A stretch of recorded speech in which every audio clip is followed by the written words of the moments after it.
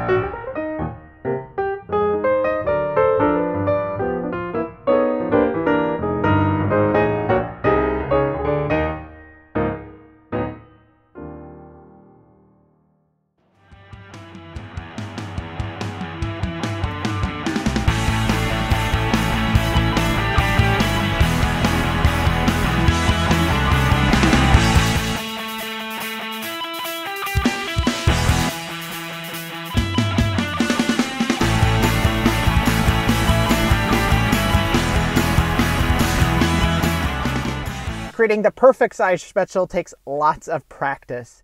You could do it handgeschobt, which means by hand, or geschoben, which means you're going to use some type of tool to extrude the dough.